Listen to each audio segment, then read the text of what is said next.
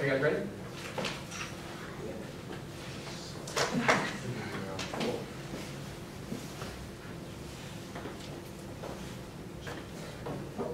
Good afternoon, everybody. My name is Brian. I'm the secretary and the web developer.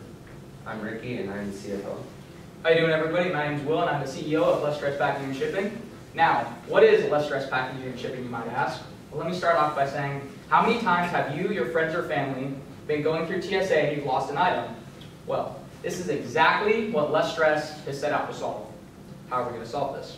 We will solve this by having a conveniently placed kiosk near TSA where travelers who experience this type of turbulence can come, package up their items in a time-efficient manner, and continue with their travels. Now, there is no other company like this out here. USPS, FedEx, and UPS, they have vaults in the airport where you can come, and it's like a drop-off box, where you can come, drop off your box, nobody can steal into it, nobody can break into it. But the thing is you have to package up your item, you have to make a label for it, and you don't really have time. When someone doesn't know how to do that, they don't really have time to do this, and when you're traveling, this can be a stressful time, and time's of the essence, and less stress.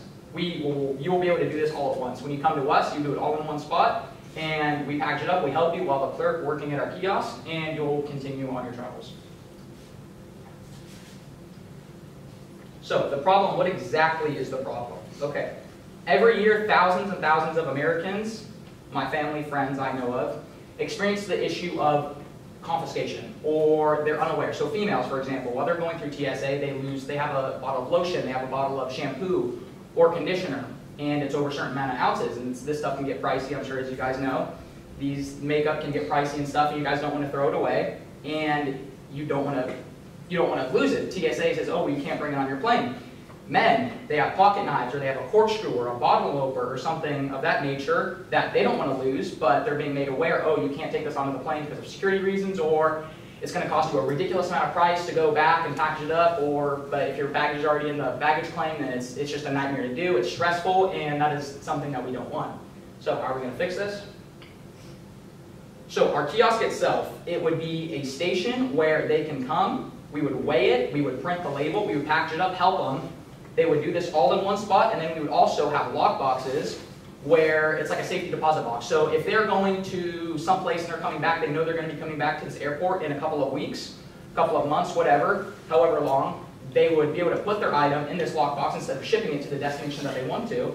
They can put it in this lockbox, and then on their way back, they can just stop by, and they would be able to get it out of their locker, and they'd be able to continue with their travel. So, our UVP? Our UVP, how are we unique? Like I said, UPS, FedEx, and other companies, they have lock boxes in the airport, but they don't have anybody helping you with the whole process. We're unique because we'll have a clerk there, and there's no other kiosk, there's no other business that's doing this. There's no other business in the airport that's helping people package up their items and kind of walking them through the whole thing. So, RPM symmetry. Alright, so the first way we're going to get feedback is through Google reviews, seeing what we could improve on and how their experience was with our service. The second thing, the key metric, that's the way people annually measure their success. And the way we are annually going to measure our success rate is by the rate of people going through the TSA and experiencing the ultimatum of their confiscations. And another way we're going to do that is through the rate of people using our service. So the customers we're going to try getting are the forgetful people that don't remember the rules of TSA, and people that are new to flying and don't know their rules. So for channels for our company would be like brochures or something, because we would like to put like a little information packet of where our company would be, and little flyers, and we'll have like things around the airport that would support our company, saying like where we're located or where we're at or where to find us.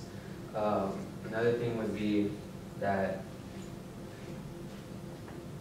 they would our channels were a third-party organization, so the way that we'd be shipping our products would be through like FedEx or UPS, whoever gives us the cheapest affordable price to ship it out so we don't lose any money. So So that would be our main channels for our company. Yeah, just to make that clear, basically, because we don't have the infrastructure to be packaging, we don't have planes and everything, but we would go through other third parties like FedEx or UPS, whoever gives us the best rate, we would go through them, and we would just mark up the value we would mark up the price, so we would make a profit. Alright, so for our website, this is our website, has our logo, and if you scroll down, this is our name and our background, and it just talks about why we created this system, our kiosk.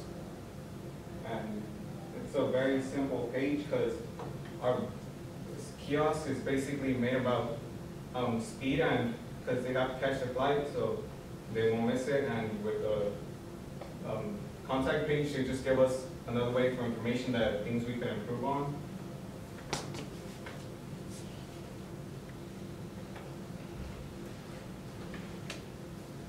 Our MVP. So we're going to go with the concierge MVP. That means a minimum viable product that requires you to solve the problem manually.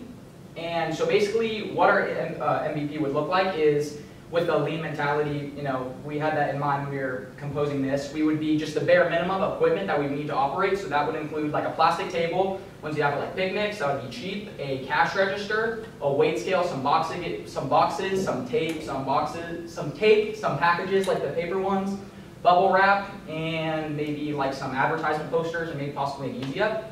And then implementation. So how we're going to try to get into the airport is, so like Starbucks, basically what they do is we call them, the Starbucks in the Fresno Yosemite International Airport, basically how they do it is they don't pay rent, they pay 10% of their gross profit. So we would go to the airport with that same kind of offer. We'd be like, okay, we'd show them our product, we'd show them our business, and we'd be like, we'll give you 10% of our gross profit, or 20%, or whatever we could get a deal with, because that would give them incentive, because they only have something to win. We would just take up some of their not used space, because I know that whole wall right before TSA, like, they don't use that. So we would just be occupying space that's nobody's using as it is, and they would only be making money from us. So, yeah. So this is kind of an idea of what we would want our kiosk to look like. Ricky will say. So for our kiosk blueprint, we would have 2 big tables with our 2 weights, 2 scales, 2 printers, and cash register, and we would have our storage lockers right by the side. This would be more or less our final, like our big kiosk. It's like if we wanted to work in bigger airports and we even expanded, would add more tables or more locker boxes for our company, but a small sized for the airport that we're using.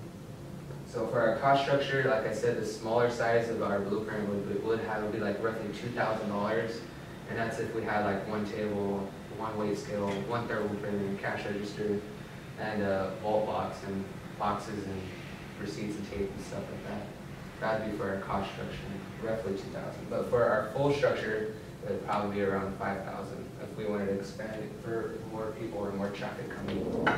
So for revenue streaming, the airport that we're going to be using is FYI Airport, as Will said, and there's 1.5 million people that usually traffic through that annually per year, and that's a very small percentage for that airport. And if only like 1% or a few hundredths of a percent were to use our company just once or twice throughout that whole year, would make $63,000 roughly. But as you can see, like if there's other airports, if we expanded our business and we're in San Fran or LAX, there's 50 million to 75 million people that go through there annually per year. And if they just used our product once or twice, that could be millions of dollars. And on a bigger scale, if it was all the airports in the United States of America and all those people consistently going through there annually, it would be maybe millions to billions of dollars. So that would be our mass scale, which would have to have more people working with us and building bigger kiosks for all the people that are in the airport, because a small little kiosk wouldn't cover that many people.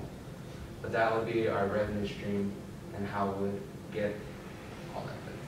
Just to clarify, I said a $2,000 investment for MVP, and you have the possibility to make $62,000. Just want to make sure you guys heard that. All right. So, questions or concerns? Thank you.